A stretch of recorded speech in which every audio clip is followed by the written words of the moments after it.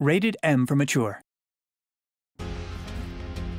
Greetings, sinners, and welcome to the third and final weapon showcase for Blasphemous 2, this time featuring the Rapier and Dagger. These twin blades are the fastest and most reactive weapon at your disposal, and require lightning-fast reflexes to make the most of.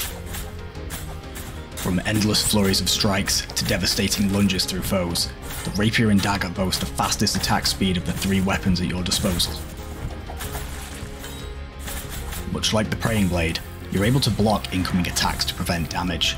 Time it perfectly, however, and you'll leave your opponent open to a devastating flash of penance.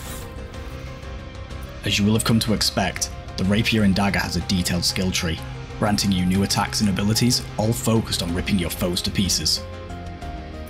But the punishment doesn't end there. Land enough consecutive hits and you'll empower the blades with lightning, enhancing your abilities while granting you access to new and improved methods of devastation. Being the fastest weapons in Blasphemous 2, you'll want to stay on the move and change up your attacks to keep daunting enemies at bay. These lightning-fast weapons aren't just limited to the ground though. Leap into the air before expelling what's left of the blade's stored up power, decimating enemies with a crackling blast of electricity. We hope you've enjoyed this look into the Rapier and Dagger, and look forward to seeing the lightning-scorched earth you leave behind. Until next time, sinners.